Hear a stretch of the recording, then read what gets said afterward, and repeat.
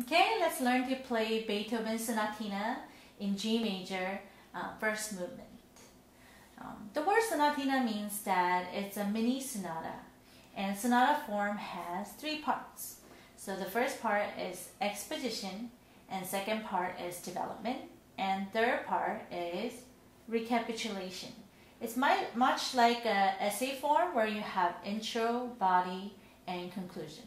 So the intro is basically saying, this is what I'm going to say, and that's exposition. The body is, I'm saying it now, and that's development. And usually most interesting, like harmonically interesting activities or things like that, a lot of sequences take place in the development.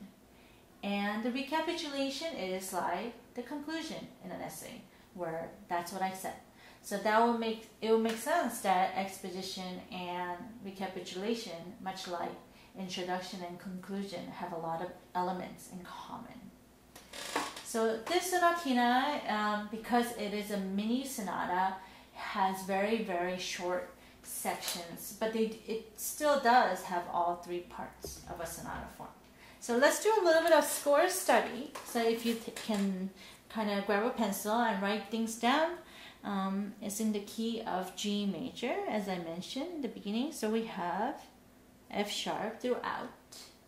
Okay, and the beginning. This part is exposition. Oh, I think my pen's not working very well. Going on to pencil, so or my finger. So this is exposition.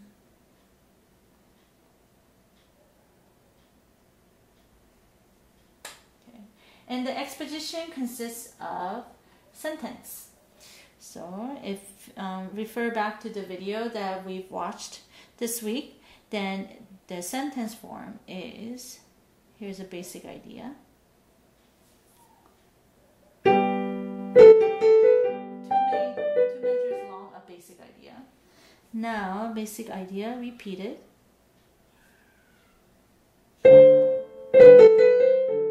Sounds kind of like an answer to this, right? But it's the same rhythm. So basic idea prime, and then we have 4 measures of continuation.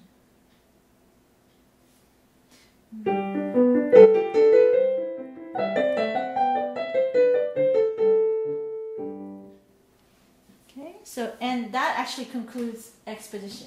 So exposition is a sentence form, 2 plus 2 and 4. Okay, that's why a lot of classical music sounds so well balanced, because it was conceived in a balanced manner. Okay, second part of the sonata form, in this case sonatina, is development. Okay, write that down. Okay, and the development is full of sequences. You listen to it. You reach up.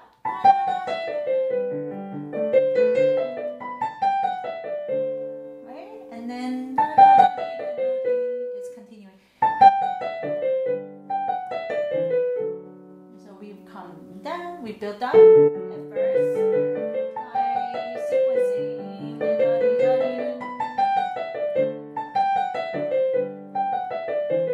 Now we're transitioning. And then, do you hear that there is a return to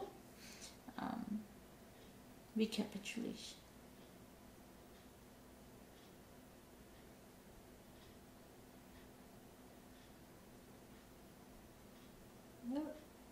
Sorry, my writing's crude because I'm using my fingertips. So recapitulation, let's see if it's almost identical to the exposition.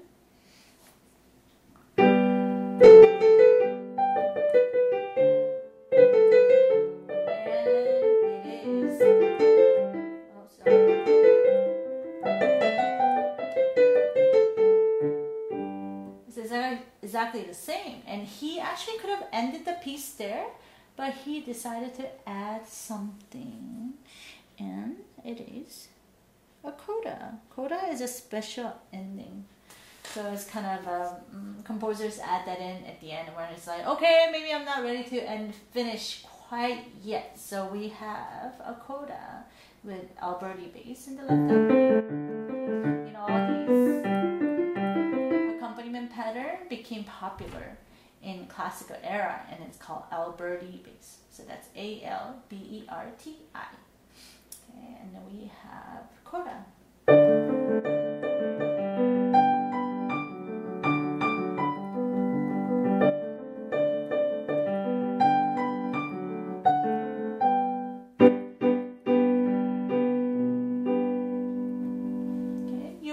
That harmonically is actually nothing much happens. We just go back and forth between 5 and 1. So we have, like, for example, this is G, 1 to 5, 1, 5, like a variation of 5, right? And then 1, 5. It just keeps on going back, delaying it.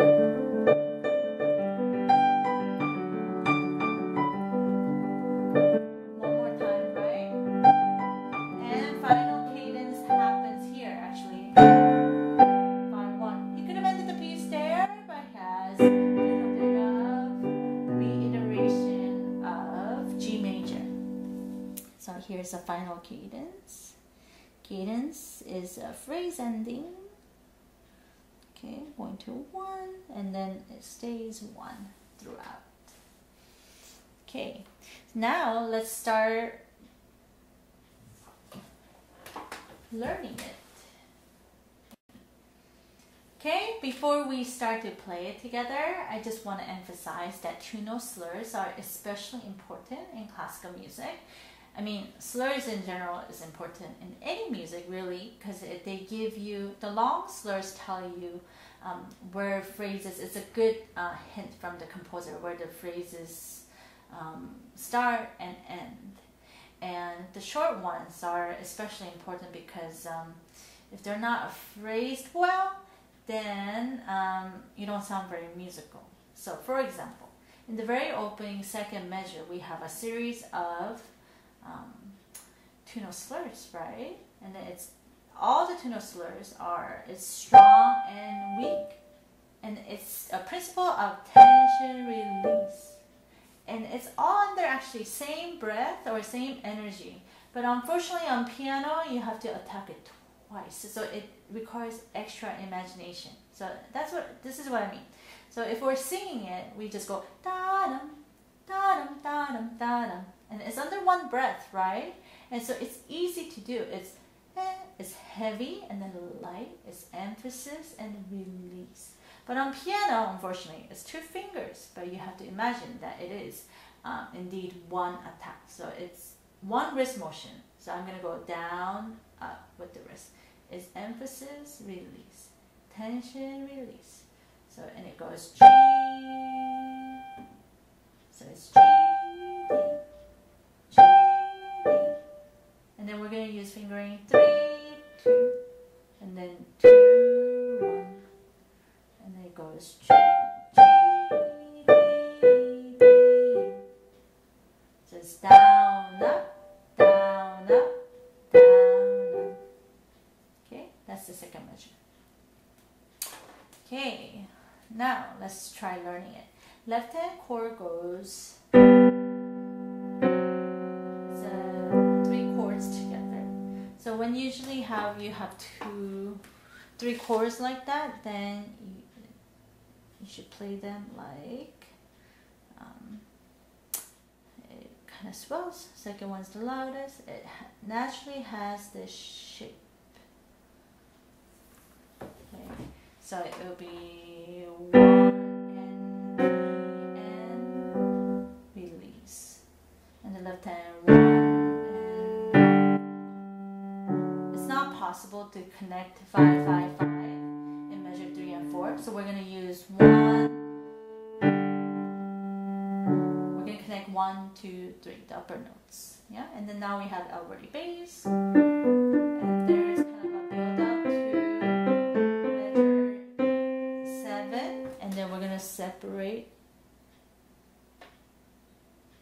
as in detach. So it's not a staccato, but we're going to separate.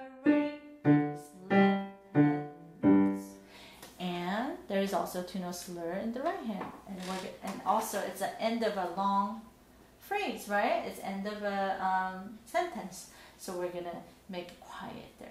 So left hand, let's just do left hand again. 2 lines is 1, 2, connect and release. 2, 3, 4. Down, walk and release. Now Alberti bass and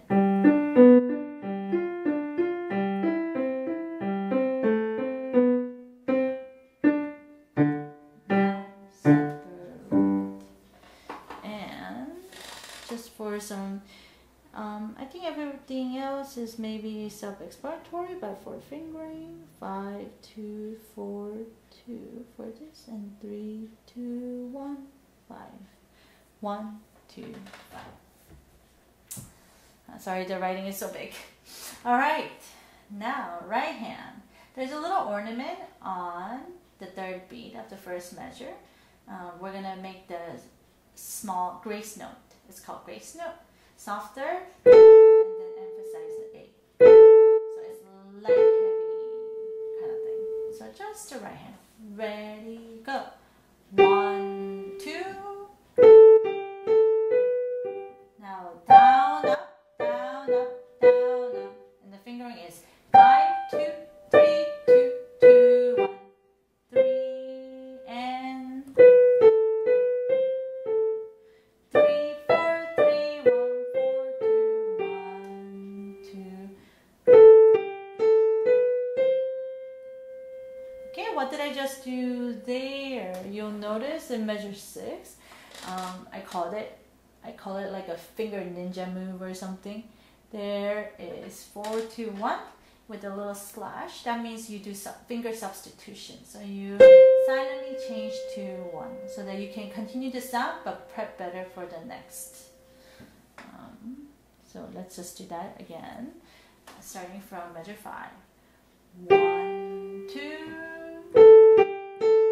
Finger substitution. 2 note slurs. So it's 5, 2, 3, 1, 3, 5, 4, 2. Is it 3? 3 and 2. So let's write down some fingerings here. We have 5, 2, 3, 1, 3, 5, 4, 2, 3, 2. Okay, let's try right hand again. And once you get the exposition, now you have the conclusion too, right? Killing 2 birds with 1 stone. It's 1, 2. Release. Down, up, down, up, down, up.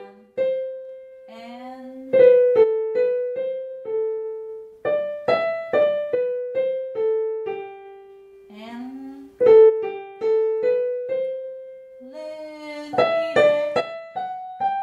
if the slur ends, it means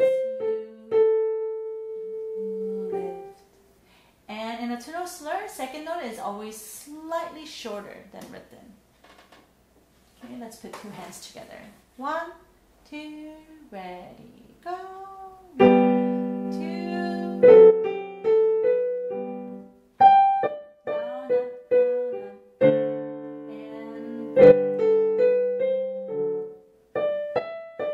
And now start quietly, and then we're gonna do crescendo. Down, up, separating 1, 2. Okay, let's try that again. So that's in a slightly slower tempo, but that's fine at this point.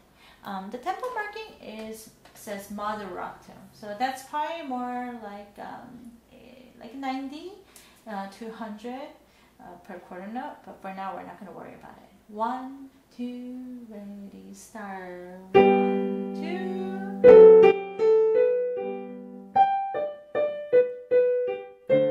And release. Start quietly. We're gonna crescendo.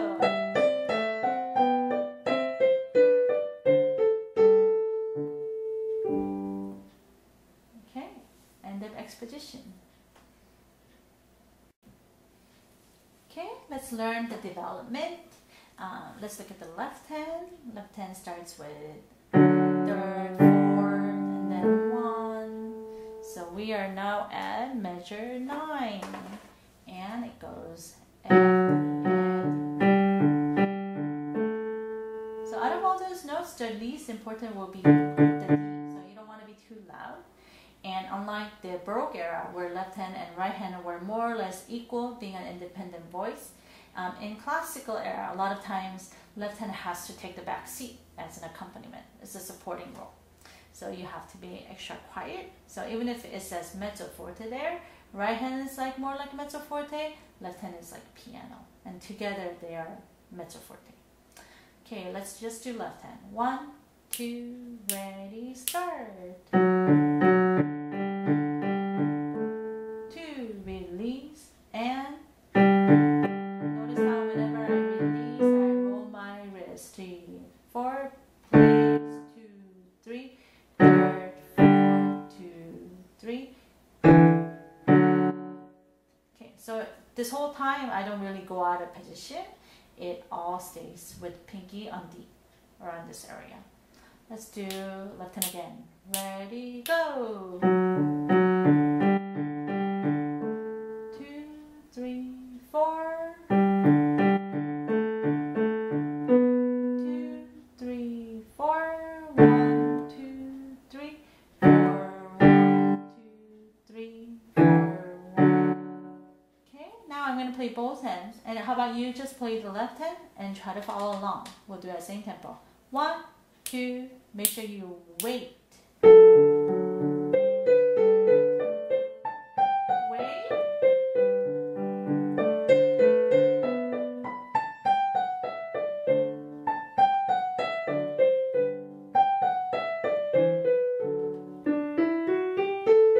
Transition.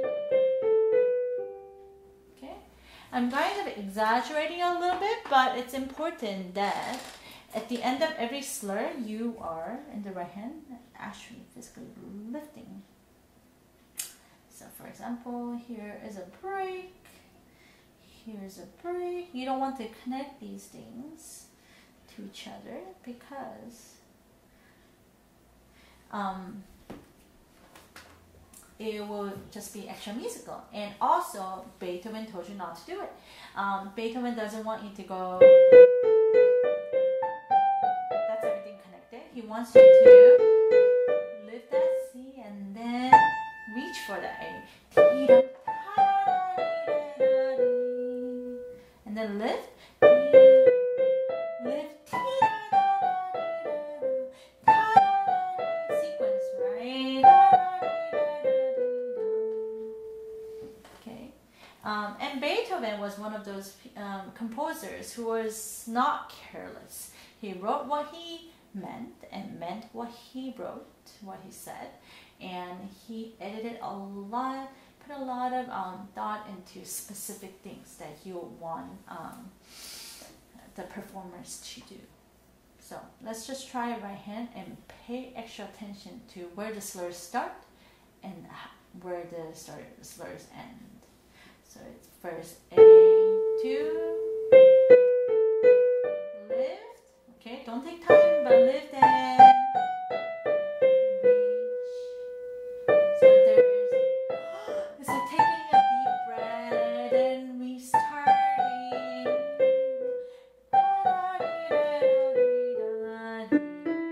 It's scalar passages. And there's a natural buildup, isn't there? So, and then there is a sequence. So these 2 measures is 1, and the next 2, or here. Sorry, it starts here rather. Same thing. And so second one will be, I'm gonna put a plus sign because measures 9, 10. Is a start, and the 11, 12 is the same thing but higher, so we're going to play that louder. And once you build that up, so it's more like forte here, right?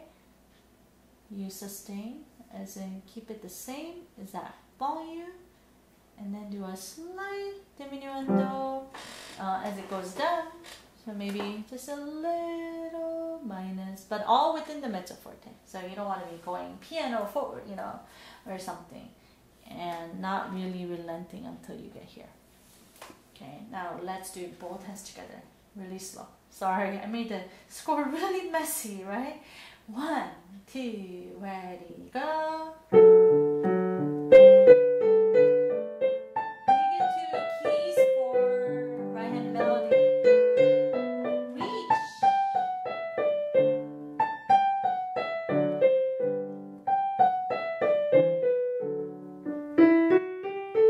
Live here.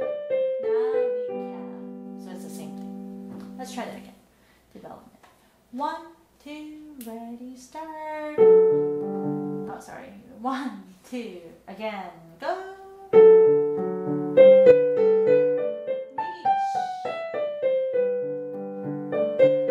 Left hand lift, right?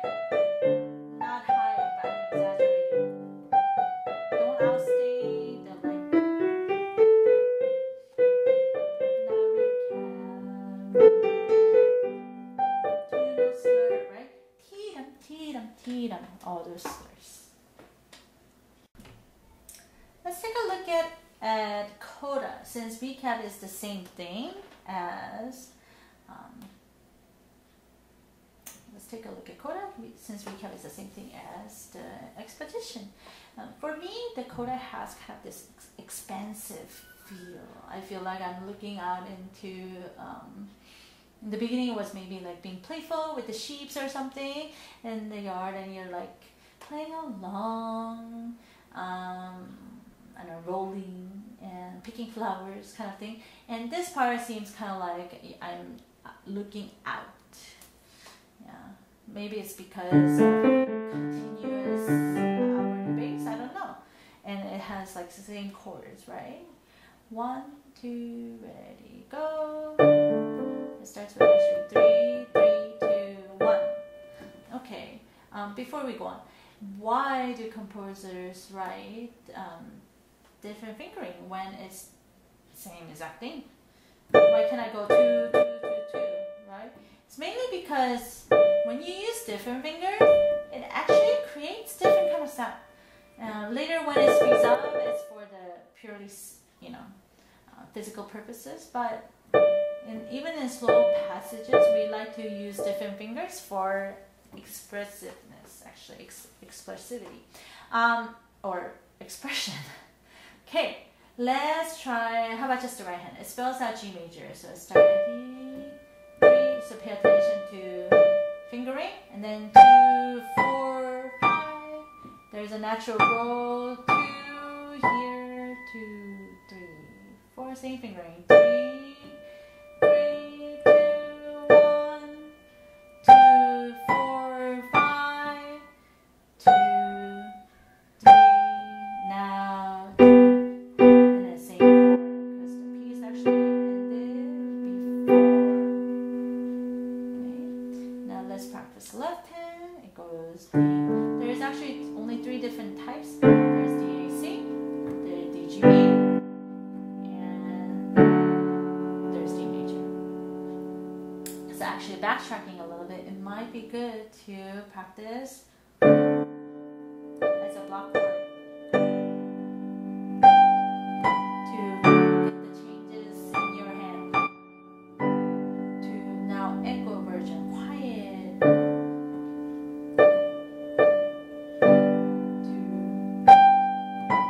This is the only measure where it changes within.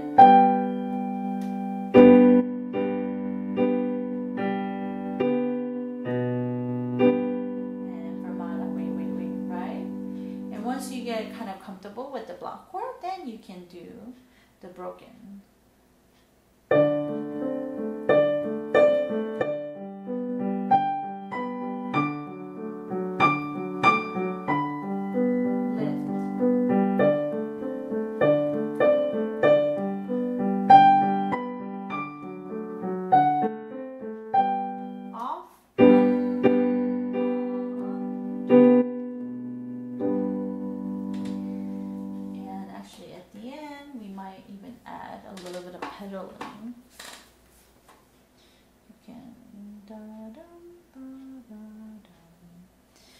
mean, technically you can pedal before. I'm pedaling one measure.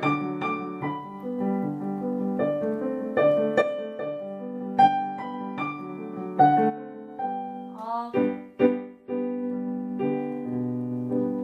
But in order not to complicate things, so if you're actually comfortable with the notes, you can try this kind of pedaling and so forth. But it only works if left hand is soft enough. So the whole time left hand's got to be more like pianissimo, and right hand's more like forte, in order to balance this out. Okay. I hope you enjoy learning this piece.